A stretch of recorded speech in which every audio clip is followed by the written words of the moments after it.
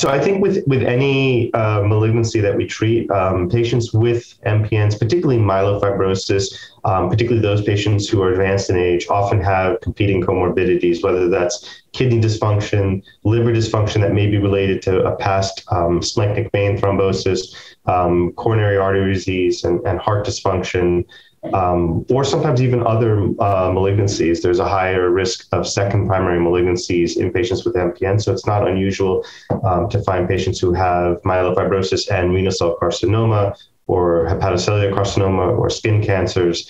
So all of these competing comorbidities will factor in and may influence treatment decisions. They may impact a decision to pursue allogeneic hematopoietic stem cell transplantation, which is the only curative approach. They may impact the decision-making when it comes to the use of JAK inhibitors or other immunomodulatory drugs.